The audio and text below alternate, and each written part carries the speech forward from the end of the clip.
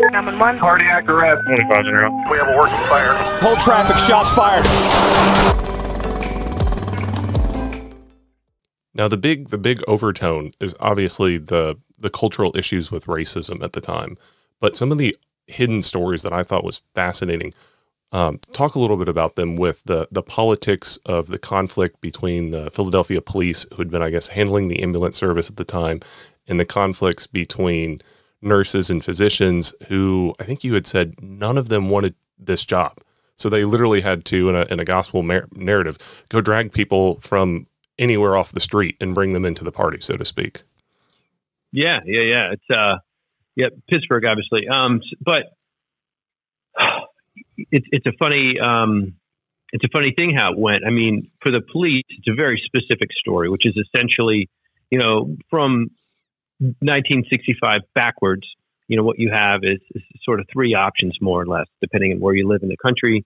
You have funeral homes who respond to your emergencies. You have the volunteer fire department, or you have the cops. And in the city of Pittsburgh, it was the cops. And these are generally older guys, not terribly well trained, who had an old, what you'd call a paddy wagon.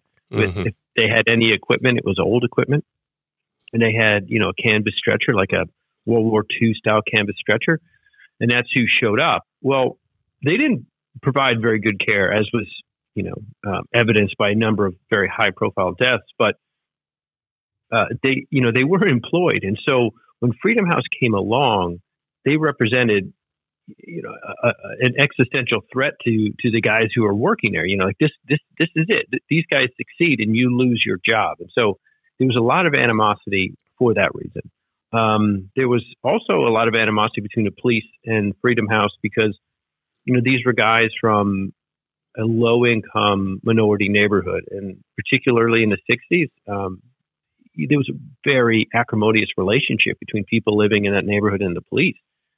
And of course, the police had all the power, historically had always had all the power, and really bristled at the fact that here were these guys not only taking their jobs, but on emergency calls, kind of telling them what to do, or at least trying to. And so the police pushed back, and there are a lot of instances of, conflicts on scene, which of course, these paramedics are never going to win that fight. So that was an ongoing thing throughout. But, the larger sort of lingering story that has existed for centuries is this story of what do you do in an emergency that takes place outside of the hospital. And the medical community had never had a good answer to that. It tried in fits and starts. And throughout the years, they had put doctors in ambulances. They had put nurses. They had put, just drivers. And they could never really find something that worked. And part of the reason was, a lot of the medical community just didn't think medicine could be practiced out there, in the street, in somebody's home. It just was not a doctor's perception of what medicine was. And so when this came along, there's definitely this idea of like, well, wait a minute, hold on. This is where people are innovated. This is where EKGs are read. This is where drugs are given. And they did not have very much faith that this thing could be carried out, particularly not by laymen. These aren't, 4-year educated professionals. This is, this sort of paramedical wing that was brand new and they just didn't get it. Nurses didn't either, nurses, it's a little bit different today, but it still exists. You bring a patient into a hospital, there's still this funny relationship between paramedics and nurses. There's this, on the one hand, there's a side-by-side relationship. It's a kind of hand-in-glove. But there's also a little bit of contention, who does the better job, whose job is more important, who should you listen to? More often nurses are unionized and paid 2 to 3 times for basically a similar scope of practice that, paramedics do. Yeah. The pay tension, the cultural tension, you're bringing us patients now, which I hate to say it, but it is a reality sometimes with, the frustration of the abuse of EMS.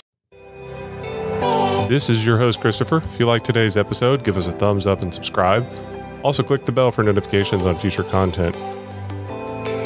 If you haven't already, check out our website, theufcshow.com, ways that you can support us and find us on other platforms. Until next time.